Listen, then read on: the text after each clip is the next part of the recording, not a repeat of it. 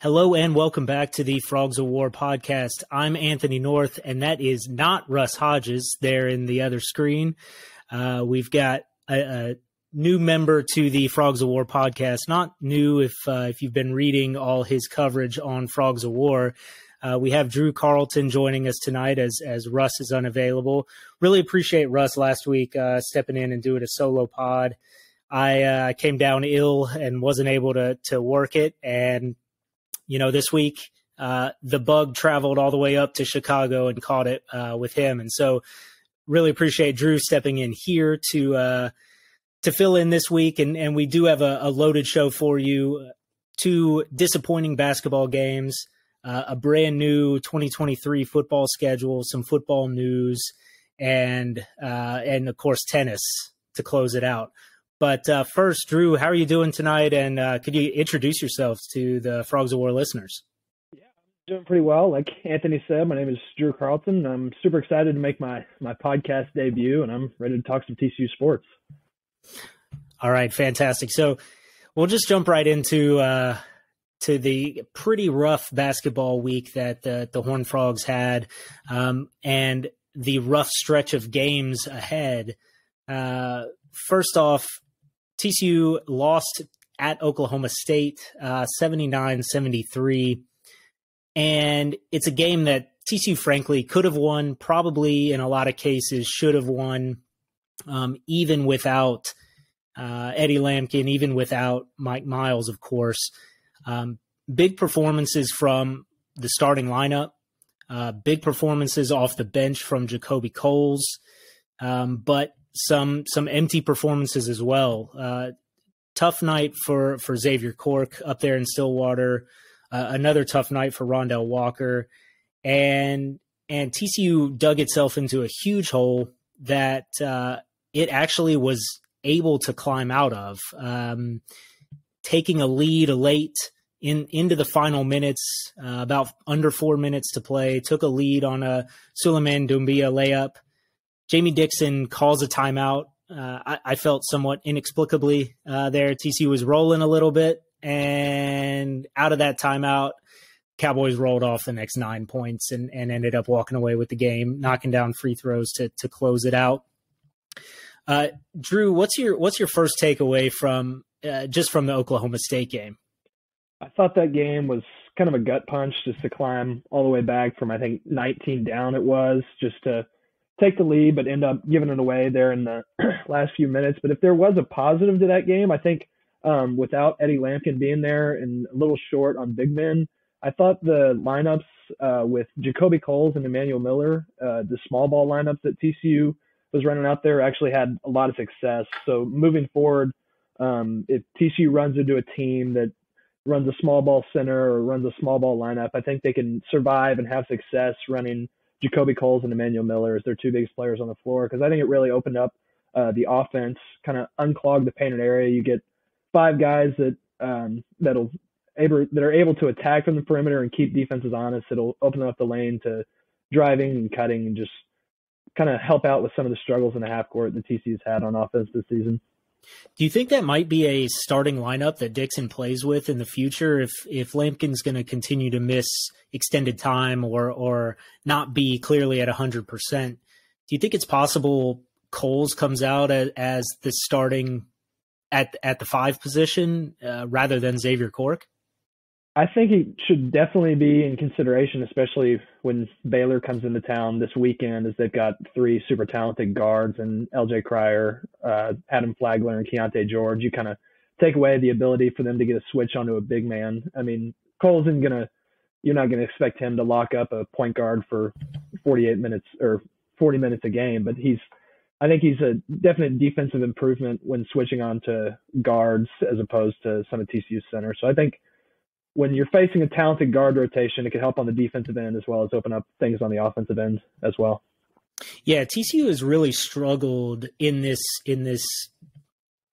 stretch here. The Mississippi State game was an example of it. This Oklahoma State game was a little bit of an example of it. Of if a team rolls out there and has a couple of big men that can really score down low, like true bigs, they really run into trouble. I think I don't know if that would have been a whole lot better with Eddie Lampkin on the court. I mean, I think the way down there in Starkville with the way Tolu Smith was playing against the Frogs, and then I forget the guy's name now, but the two guys for Oklahoma State, Musa Cisse, and then the other guy that I can't think of his name, Caleb something.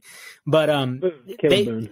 Caleb Boone. They really handled TCU, and if it's the kind of thing of if that's a team that TCU runs into in the tournament, knock on wood, should the Frogs continue win a couple more games and lock up a spot, I think still in safe territory. We could talk about that in a little bit in looking ahead, but it is a weakness there that some of those teams, maybe a champion from a mid-major conference comes in as a 12 seed or an 11 seed and could take out a team like TCU. So something to watch going forward, but really, yeah, like you said, the gut punch. I mean, this is a game TCU should have had at full strength. It feels like it should be a runaway, and to not be able to come away with that road victory, it hurts. But it's not a killer, because in the Big 12, no single game can be a killer. Everybody is so good. The metrics are so good. Everybody is, Ken Palm top 30 and the average net of like 27 right now. It's kind of crazy in the Big 12. There's no off night. And, this game for Oklahoma State was huge because they are now very much, I don't know, maybe even off the bubble. They're in really good position to earn their way into the tournament here in the last month of the season. Let's see. Anything else to say on the Oklahoma State game before we move to the tough one in Manhattan? Not really. It's kind of one of the games I want to forget, but yeah. Oh goodness. Yeah. Speaking of forgettable, really the whole game up there against the Kansas State Wildcats was not great. It was not a great game. Another loss, another road loss. And I think the final score doesn't really tell the story of the game very well. TCU ends up losing by 21 points. I don't think they were giving up down the stretch, but it was a bit of like, okay, this game is now over. Let's get back to Fort Worth. And what's again, TCU had an opportunity to make this a very, very interesting game down the stretch, cutting it to just a 6-point lead. Kansas State led, most of the way, but cutting it to that 6-point game, under 5 minutes to play, you have a chance there. I think that very next possession from Kansas State is where the Kansas State guard throws his elbow into Damian Ball's face. It's a foul called on Ball. With the accumulation of fouls, they're shooting 2 free throws there already in the bonus. And he makes those 2 free throws, and then just Kansas State goes on a ridiculous run to run away with it. That team, though, is definitely built to go on these huge runs. The way Noel shoots the ball, and they can just all of a sudden jump all over you. Pretty solid games from Damian Ball and Emmanuel Miller. But just a nightmare of turnovers, a really sloppy game, handling the ball, matches the season high of 19 turnovers total, matches what they had in Morgantown in the loss against West Virginia. It's going to be hard to win games like that. Eddie Lampkin just 1 rebound. Team gets out-rebounded by 12. Pretty poor shooting as well. Both teams shot pretty poor for a lot of the game until Kansas State really turned it on in the final 5 minutes. But another one that maybe TCU comes away with, maybe, in Schollmeyer, there's some more calls go your way, that the fans get behind it, and that run comes there at the end for TCU rather than Kansas State. But what's Drew? What were your thoughts there watching that Kansas State game? I think we just looked skittish. I think our guards especially I feel like the return of Mike Miles is going to just be a mental relaxation for the rest of the guard play, because I think the TCU guards are playing as though they have to make up for Mike Miles. Like, oh, I have to make the perfect play every time, the perfect pass. I've got to set everything up. When in reality, TCU has enough talent on this team to win games and be successful without Mike Miles on the floor, with everybody just playing their games. I think people trying to do too much led to a lot of turnovers, and I saw a lot of times just passes slipping through hands, which can also be a mental thing, like trying to do too much before you even catch the ball. Just playing relaxed, I think, at home and with Mike Miles back will hopefully lead to more success for the Frogs in the future.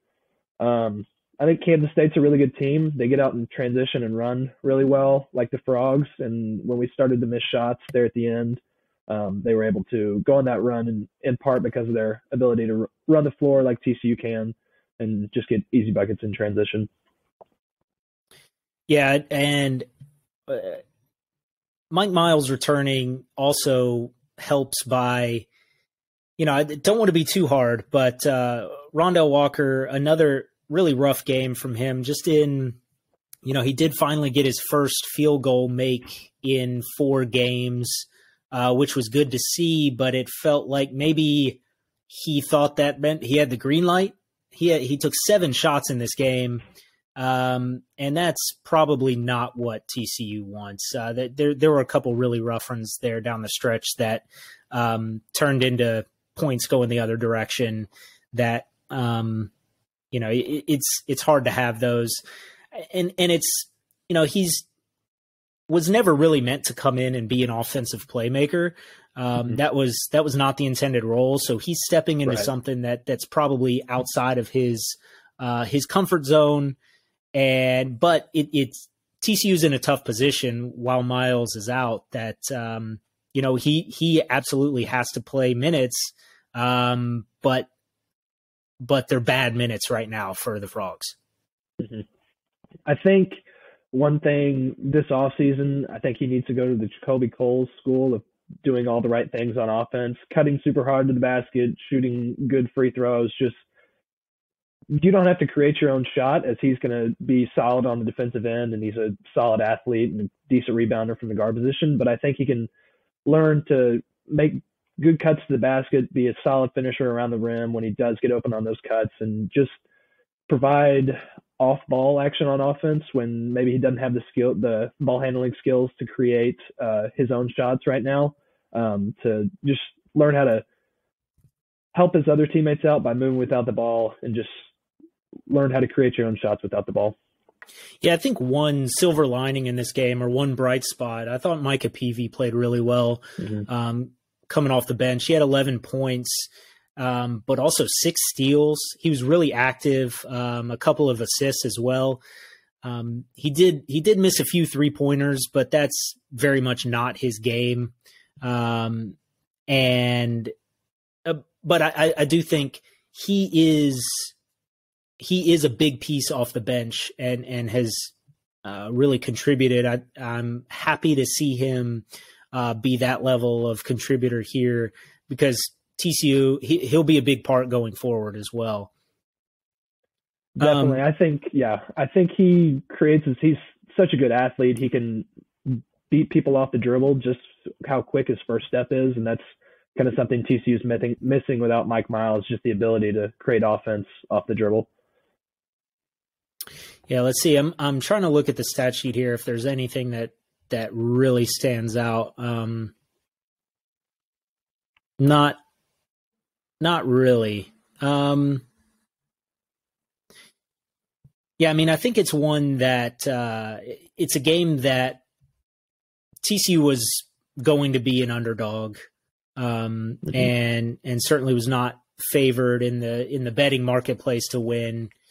But when you start going on losing streaks, it feels like the snowball is starting to roll down the hill a little bit, especially as the upcoming schedule is a rival game against a top 15 team, and then an away game against in one of the, I don't know, 5 hardest places to play in college basketball against a top 15 level team as well. So this 2-game losing streak can very quickly turn into 4-game losing streak. And then you've got Oklahoma State again. And that becomes a must-win game if you drop these next 2.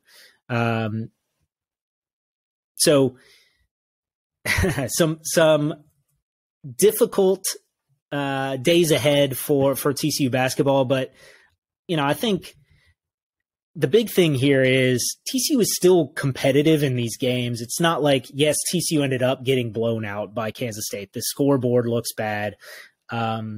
Hopefully Kansas State fans won't tweet at us constantly with the score like Georgia fans and all the SEC fans do. But I don't think a regular season basketball game warrants that kind of response. But I do think TCU was competitive in these games, had opportunities to maybe steal a road win. But these are still considered quad 1 losses. This is not a black mark, a big red X over your resume or anything like that. So still everything to play for the Frogs. And the big thing to look ahead is they've been competitive in these games, but have had a very obviously less than 100% Eddie Lampkin. And some of these games he's been completely out. And without Mike Miles, I don't know that we have any real information on where Mike Miles stands in his return progress, but do you think when's your projection? When do you think he comes back? Does he come back before conference tournament? Does he come back? Or are we just kind of stringing this along, hoping that it maybe the committee thinks that he'll play in the tournament? You hope he comes back before Big 12 tournament, just so you can, I think, avoid dropping down all the way to, assuming we make it in the tournament, dropping down to a 6 seed or below. You can just show the committee like, hey, Mike Miles is back. He's ready for a March Madness run, and show him that, remind him what TCU can be at full strength, as we recorded some super awesome wins early in the season when we had Mike Miles healthy. I don't know what the game after the Oklahoma State game is, but I think that would be my realistic. I like that. That's a good target. My realistic prediction, my hopeful prediction is that's Kansas in Schallmeyer. That would be a good one to have. That would be a nice one for him to be back. Yes, definitely. So I'll say the Kansas game is when we see Mike Miles back on the floor for TCU. I like it. I think I'd like to see him back for Oklahoma State. That would be great, because I do think that becomes a really massive game, and almost like if you lose that, you just concede Kansas so that you can go and win in Lubbock, which is going to be another very difficult environment. But this season is a team that is beatable even in Lubbock. The other thing on basketball, I think if TCU were to win Saturday against Baylor, a Baylor team that's been rolling a little bit, getting healthy, Jonathan Chachua, I hope that's close. I think that's pretty good, actually. Like yeah. But is back and is looking really strong. So Baylor is scary right now, and if TCU were to win that game, TCU should remain in the top 25, should probably move itself back up into a top 4 seed conversation, and feel pretty comfortable. But a loss against Baylor, even as good as Baylor is, I think probably does, that puts TCU has been kind of trending downward in the AP voting. I think it's possible TCU drops out of that top 25 with a loss against Baylor this weekend. I think it's definitely possible. I think this Baylor game is super important for rankings and seedings for March Madness, but also if you're able to pull out a win against Baylor, it affords you the luxury to just keep Mike Miles out as long as he needs to be and make sure you're not going to re-aggravate the injury when he comes back. and just make sure he's fully ready to go before you bring him back. Because if we beat Baylor, I don't think there's a huge amount of reasons to rush him back for Oklahoma State. You can keep him on the bench for Oklahoma State and ease him back into it and bring him back against Kansas and just make sure he's at 100%. You get that luxury with winning against Baylor, I think. Yeah, for sure. The one other thing that we wanted to chat quickly on basketball, if you have an opinion on whether TCU freshman guard PJ Haggerty should be getting minutes and burn the red shirt to come out and play some more games. He got a little bit of run early in the season, played in maybe 4 or 5 games, but I think Dixon's been pretty clear that he intends to redshirt Haggerty and hold him out for the rest of the season until next year.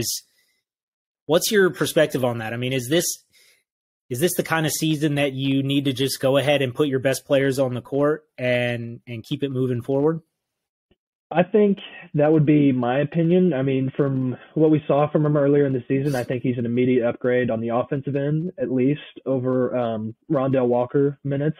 I think he's a much better passer, more confident dribbling the ball, and more competent shooter and competent shooter than Rondell Walker on the offensive end. I think after this year, you're probably going to lose Mike Miles to the draft. You're probably going to lose Damian Baugh to the draft, and those are 2 of your top players. I think this has been the highest expectation season for TCU basketball, and I think if there was a season to push all your chips to the middle, this would be it. Yeah, that was exactly my perspective on this as well. So you said it all there. You've got Miles this season. You've got Ball this season. This is the year. And unless you really intend to hit the transfer market hard in the offseason, it's tough to see TCU having a team better than its team this season, capable of having a season better than what this team's season is capable of being. So I agree with you fully. But, you know, that's why JB Dixon has paid the big bucks and we're here on the podcast talking about it. So, you know, I have to kind of trust him on it a little bit and he knows what's best for the program going forward. For me, that's all I have on basketball for the week. Drew, you have anything else on basketball? Any thoughts? I think that's it. All right. Yeah. All right. So the TCU football stuff this week. So we did finally get the 2023 football schedule released, the complete Big 12 schedule with all the new faces in there. With Houston and Cincinnati and BYU and Central Florida put into the Big 12 calendar, and still with Texas and Oklahoma in there as well. It will be a very unique season in the Big 12 with what will surely be a lot of intrigue. We can run through.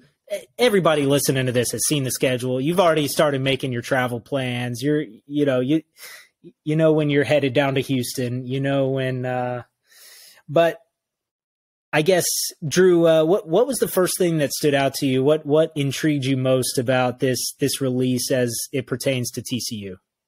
A late October bye week was very exciting. I think I saw a tweet that said this was the latest bye week TCU's had since joining the Big 12, and I think we saw it last year as a ton of players got banged up down the stretch as Quentin Johnston was dealing with an ankle. Kendra Miller was out for part of the Baylor game. Max Duggan was dealing with 100 different things, it seemed like. I think a bye week just to regroup before really a tough November into the season, going to Texas Tech, home games against Baylor and Texas, and then going to Norman to finish out the Big 12 schedule. I think the bye week just to regroup before that stretch is going to be really helpful. Yeah, that's fantastic. Coming off a year where you have bye week in like week 3 and you have to run that slate of like 11 straight games is really, really difficult. And it did add to how impressive TCU's 2022 performance was.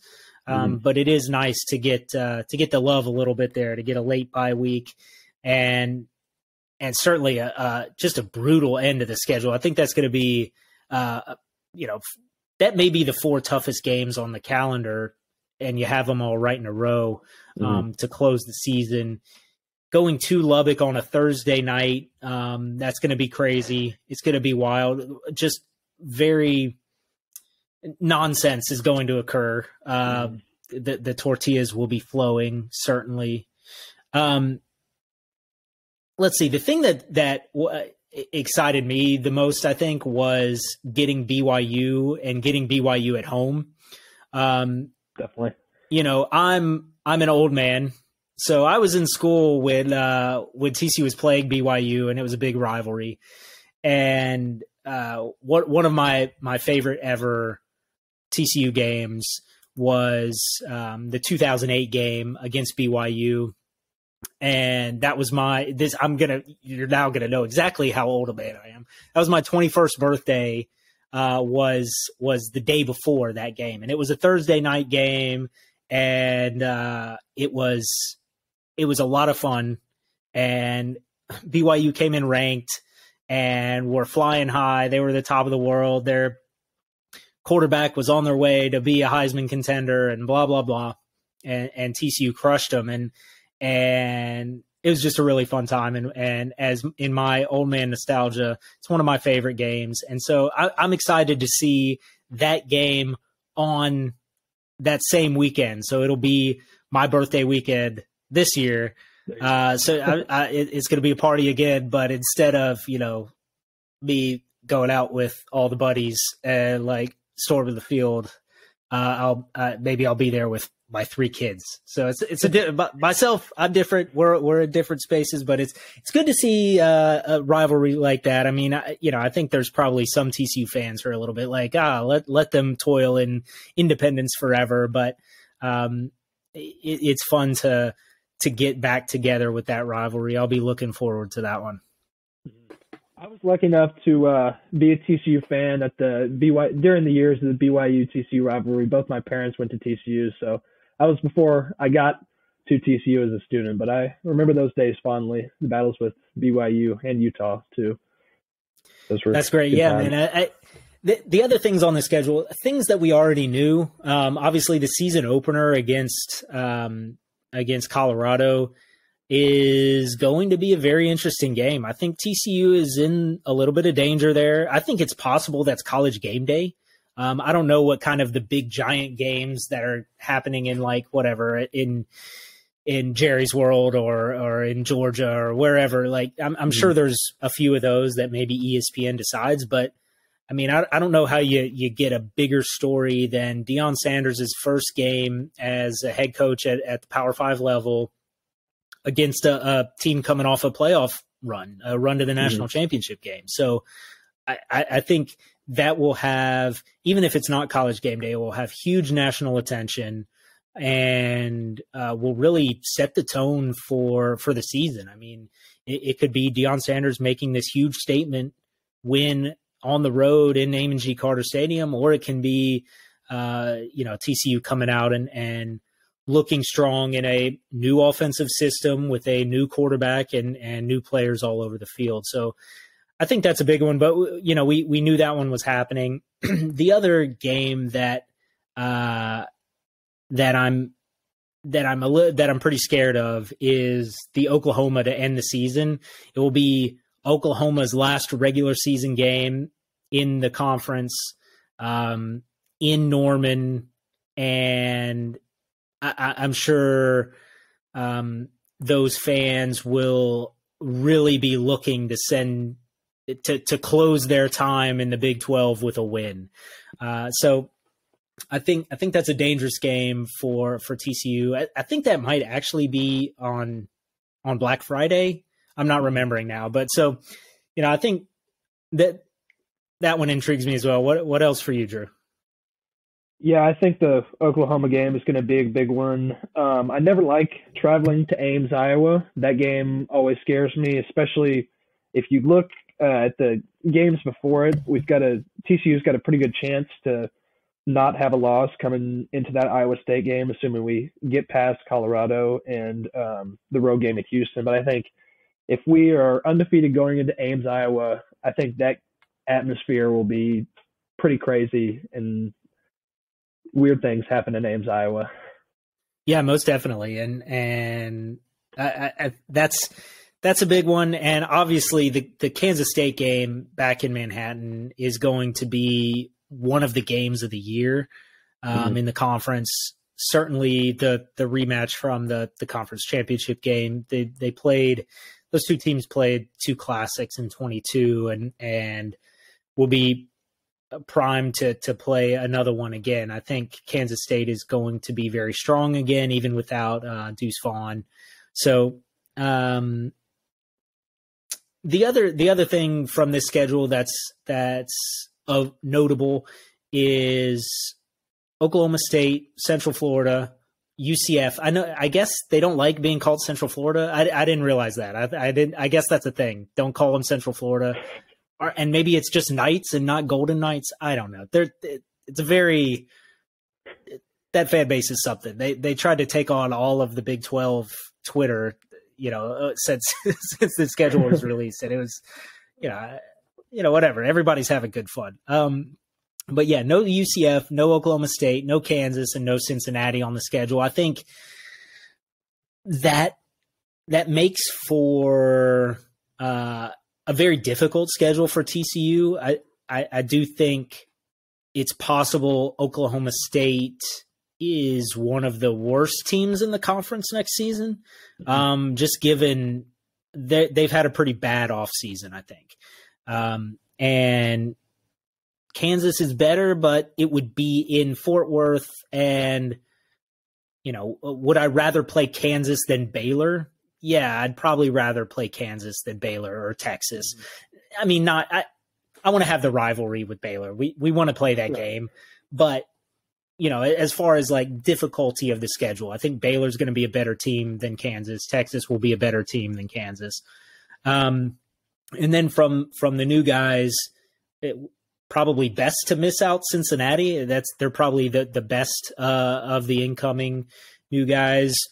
But wouldn't have minded a trip to Orlando or sending the alleged UCF Twitter mafia to Fort Worth either. What do you think there? Yeah, I think part of the decision making from the Big 12 could have just been to reestablish some rivalries for the new Big 12. I think they're losing probably their two most hated members of the Big 12 to the ICC, and just having teams play other teams that are closer to them or had previous rivalries, like TCU had with BYU, and then of course TCU was in Southwest Conference with Houston way back in the 90s. And I think just playing teams geographically closer and playing teams that could potentially spark a rivalry was part of the decision-making process for the schedule builders for the Big 12. Yeah, it totally makes sense. And the other thing is, though, when now that we have a schedule that is unbalanced, we've spent these many years now where everybody plays everybody, and it's very simple. With the unbalanced schedule, there will be some teams who have easier schedules than others, and it's hard to project out which teams will be good and which won't. But I do think teams that do avoid. If they avoid Kansas State, avoid Oklahoma, avoid Texas, that really, I think those are, along with TCU, that's the top of the conference. And if you don't have to play those teams, I think you're probably in a better position to maybe look a little better in your conference record than you would have in the previous version of the Big 12 schedule. I think Oklahoma and Kansas State miss each other, which is unfortunate because I do think those are two of the best teams, and maybe they'll see each other in Arlington, if our Horned Frogs aren't there. Yes, definitely. I think, year to year, you're just going to, whether or not you have the benefit of an easier schedule or just the challenge of playing a harder schedule. I think it'll be more fun, though, when you have a harder schedule some years, just to have bigger games to watch and be a part of, but also just have years where you have a little bit of a break year when you draw some easier opponents and have an easier path to bowl eligibility and 10-win seasons and conference championship berth. Yep, and I did mention it that this is the last year for Texas and Oklahoma, and that was just more or less finalized tonight. We're recording Thursday. So the Big 12 put out a release. It went out through several reported media outlets. So it's official. Texas and Oklahoma, after the 2023 season, will be headed to the SEC. They will be forced to cut a big fat check to the Big 12 for a total of $100 million. But, I think that's Brett Yormark, the new commissioner of the Big 12, and the Big 12 conference leaders really stood firm in their point of there's no incentive. We have no reason to let you out of your agreement. So, you're obligated to pay this money or you have to stay through the end of this contract. So I think the SEC was hoping to bully the Big 12 out of that and, pull Texas and Oklahoma in sooner. And instead, everybody kind of gets what they wanted out of it. I don't think it really made a whole lot of sense to keep them around in the conference for another extra year where it's just kind of biding time, waiting for them to leave. But you can't just let them go for nothing. It's obviously a valuable property. It's valuable to the fans in the Big 12. It's valuable to the suits in the Big 12. So I think it ends up as a pretty win-win case for everyone here. And it allows the Big 12 to now say, all right, we've settled that, and now we're on to the next thing. I think it's, obviously a benefit for the Big 12 teams remaining in the conference because they get the benefit of the buyout money, but also you're going to have one last big game if you drew UT and OU with the new schedule to have a big crowd, to have one last shot at taking down UT and OU. I think you'll have bigger fan turnout and just bigger buzz around campus. And I think if you let them draw it out the next year and didn't let him buy out of the contract, I think it would just kind of be overblown and there wouldn't be as much hype leading up to the games. But I think getting the $100 million and letting them have one last revenge tour for the rest of the Big 12 has worked out for both sides. Yeah, I like that. Knowing this is the end, it's helpful to have that end point. So we could just go into this. The next opportunity to beat Texas and to beat Oklahoma will be the last, at least as members of the same conference. So I guess what do we think is next for the Big 12? Big 12 has, Brett Yormark has made it very clear that he's not settling. He's not done. He's listening to calls and he's reaching out to folks to continue to do what's best for the Big 12. In your opinion, Drew, what do you think is best for the Big 12? What do you think they're up to moving forward in the conference realignment landscape? I think the possibility of basketball-only schools is really exciting, as the Big 12 is currently the best basketball conference in the nation by far. I think college basketball as a whole is growing as a market, and it's going to lead to bigger television contract opportunities. As I think NIL has had a large part to do with it, as college basketball players, for example, Chuck O'Bannon has stayed extra years in college to take advantage of NIL money. You're going to have better players staying in college for longer, and the level of play is going to be higher for college basketball, which is going to make it a bigger market and a bigger opportunity for schools. So I think the basketball-only additions of potentially Gonzaga, maybe UConn, maybe St. Mary's, maybe Villanova, I think those are really intriguing for the Big 12. Yeah, I think I like that. Yeah, Obviously Gonzaga is a national brand at this point. It's way out there in the middle of nowhere from the rest of the Big 12, but and yeah, Washington is really far away. We think West Virginia is far away, but I don't know. I haven't done the math of the mileage there, but I think Washington is probably further. But yeah, I think it's an interesting opportunity there. Yeah, you've got like maybe Creighton, maybe Marquette is a little more in the footprint of the Big 12.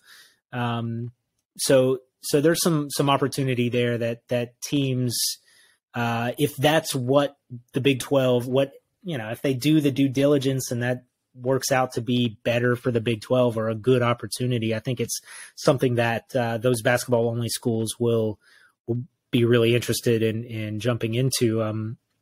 And like you said, for TV markets, I think that there's just so much inventory with college basketball that adding elite programs adds elite inventory to television contracts going forward. So, I mean, a Kansas Gonzaga game twice a year is going to do huge numbers. You can put it on ABC, you can put it on CBS, and it'll do big numbers. So, not college football numbers, but, nothing does college football numbers other than the NFL. So, I think that is a big opportunity. The other big opportunity is what happens with the Pac-12. Clearly, we've seen the reporting this week that the Pac-12 is reaching out to, in particular, San Diego State and SMU for potential addition to the conference, with USC and UCLA leaving to the Big Ten. Whatever there. I think we probably have our opinions about whether SMU should plays anything at a power conference level. Certainly their facilities are not to that level. But maybe they have plans in place and there's something going forward there. But I think there would be an opportunity if Yormark really wants to put the nail in the coffin of that conference and put it really down a peg, is to, okay, you can have SMU and you can have San Diego State or Boise or whomever, but we're taking the four corner schools. We're taking Colorado and Utah and Arizona State. They're coming over to the Big 12, and you're left with a glorified Mountain West Conference out there in the Pac-12. Because at that point, then I still think I until proven otherwise, Oregon and Washington are going to go to the Big Ten. The Big Ten is not done either. Somebody else is joining the Big Ten. They have another move to make. I think that the California schools headed to the Big Ten will want some West Coast travel partners, and it just makes sense for the big brands in the Pacific Northwest to make that trip as well. So I think there's still more opportunity to come for the Big 12 to continue to make moves, but I'm really excited for what this Big 12, this next crazy 2023 season with 14 teams is going to look like. And then, if there's a steady state at the 12 that are currently left in the Big 12, I think it's a really exciting conference across the board: basketball, football, all the sports. I think it'll be very competitive, a lot of intrigue, a lot of rivalries. So I'm excited for the future of the Big 12. Definitely. I think what the funniest outcome of all this conference realignment for me would be to see the Pac-12 pick up SMU and our old foe, Boise State, from our Mountain West Conference days, only for the Big Ten to then poach Oregon and Washington and then the Big 12 to take the four corner schools and leave SMU and Boise State still in a lower tier conference. Darn, you hate to see it for those guys. I mean, they've done so much to deserve all of that. Yeah, okay. Kidding aside, I think that's probably all we have on football as well. Moving on briefly to TCU men's tennis, and maybe not so briefly. We're only like 40 minutes in here, so we're gonna go deep on TCU men's tennis. I'm wearing my TCU tennis shirt for the fort here. I don't know. I'm a big fan. I really enjoy this men's tennis team, and they've just been really dominant. So this past week had 3 matches, all against top 15 ranked opponents, and all on the road, and earned team wins in all 3. With a 4-1 win in Knoxville over number 10 Tennessee, a 4-3, just a thriller against North Carolina in Chapel Hill, and a 4-1 win against number 11 Baylor in Waco. TCU is just on a roll, undefeated to start the season, has not lost an indoor match in 20 matches. TCU TCU's won 10 straight overall on the road. The Frogs are really good. They're ranked number 3 in the country. They go into next weekend is the indoor national championship tournament. So seeding is not out yet. There's not a schedule yet. Hopefully we could get Russ to make his way out there to go to the tournament. The tournament is in Chicago, so maybe we'll get him an opportunity to go out there. We'll see. But and TCU won that tournament last season, so the Frogs have a chance to repeat as indoor national champions, and are just off to a blazing hot start again here in 2023. Definitely. I think the most impressive thing for me is in the last 3 victories over top 15 opponents. Their top doubles pairing coming into the season has kind of struggled these last 3 matches, but they've been able to win the other 2 doubles matches and secure the doubles point against Tennessee, North Carolina, and Baylor's. Sandra Jong and Louis Maxted were the number 1 preseason ITA ranked doubles pairing, I think, and even through them kind of going through a slump, hopefully they can get back to their usual forms. The TCU has been able to continue to have their doubles dominance with Luke Famba and Jake Fernley.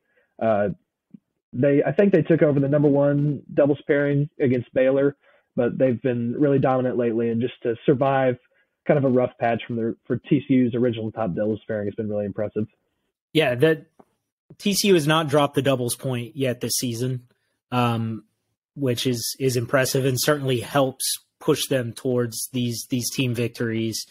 The singles matches have been exciting. I think that North Carolina match, all of these actually had pretty good ability to watch on live stream. So I don't know how it'll be set up for the indoor national championship, but generally Go Frogs or the TCU men's tennis Twitter page, or somebody will give you how to link to watch live streams if it's available.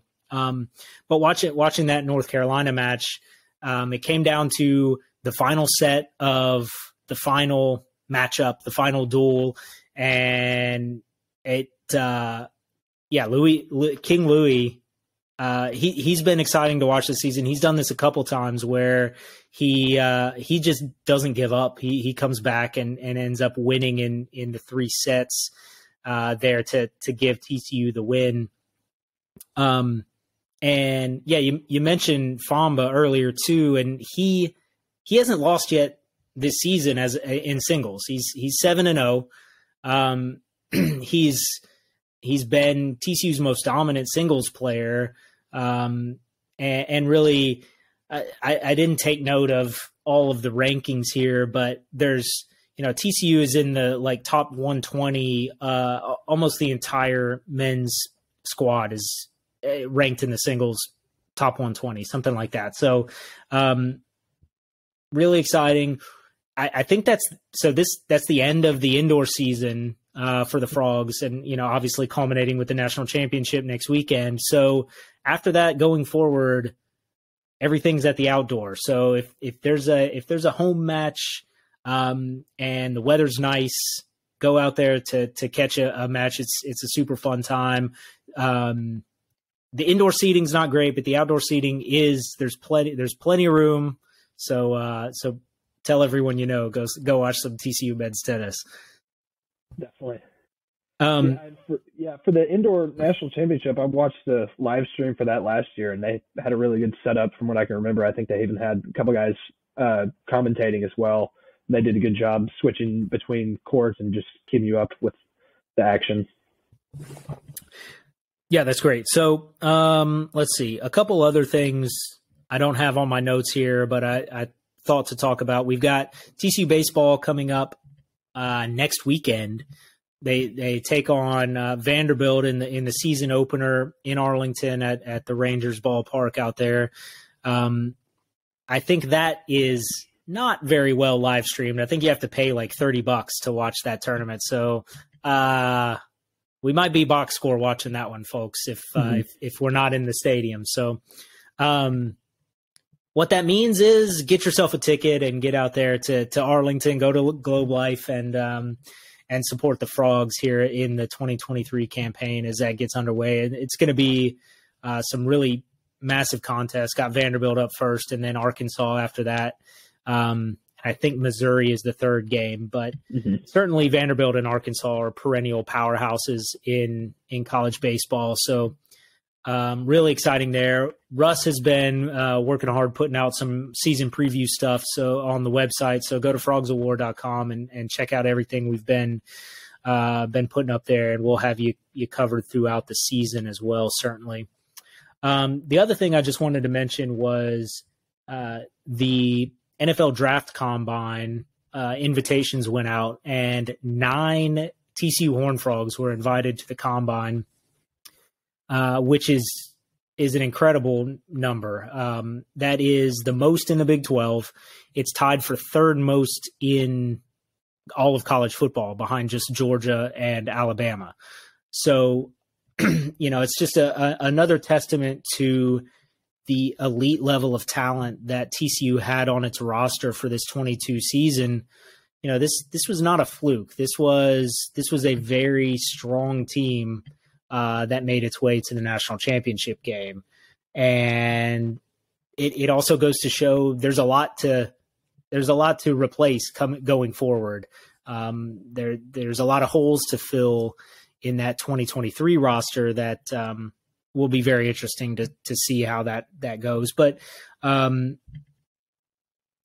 few Horned Frogs competed in the Senior Bowl. I think Russ touched on that a little bit last week, but the Senior Bowl game is kind of whatever, similar to like the Pro Bowl game is kind of whatever.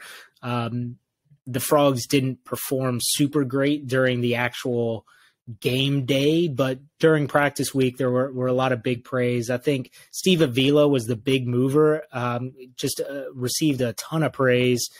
He's moving up draft boards. I've seen him very close to a first round in these mock drafts.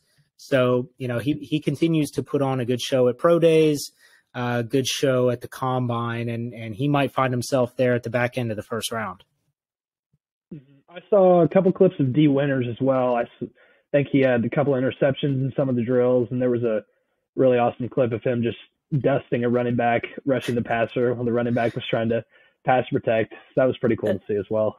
That's a nightmare drill for a running back. I have to Definitely. feel like you've got these big old linebackers sprinting at you, 10 yards unimpeded right at you, and you got to try to get in their way. That's a tough one, but yeah, D.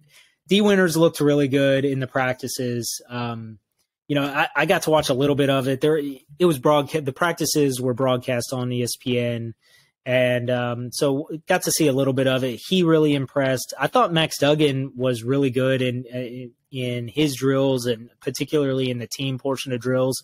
He was finding the tight end, and I think he will get drafted. I'm not sure he's going to work his way even into like the 4th or 5th round, but I think he will be drafted and he'll be given a shot in an NFL camp for sure.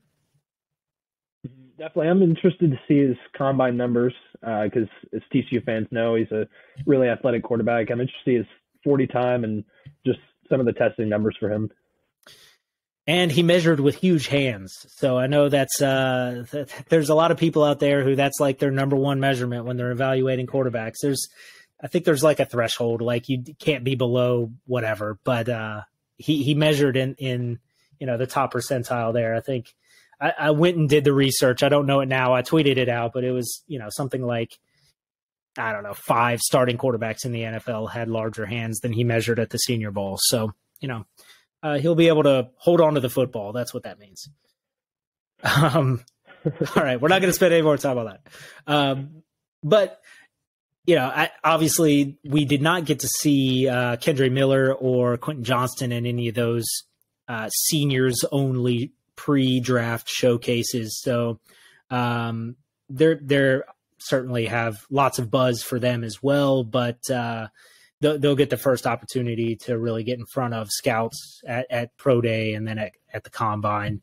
And then the NFL draft coming up in April, I guess. So that's all I have.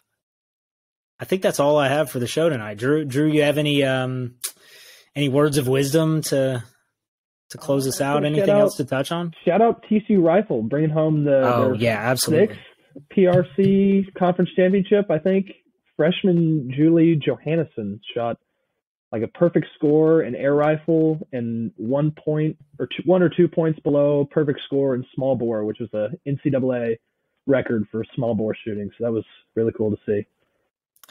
We are TCU is a rifle school, as everyone knows. That's the top program on the campus. So they've been fantastic and performing at even better than their typical elite level. I mean, the perfect scores coming out and really impressive stuff out of the rifle team.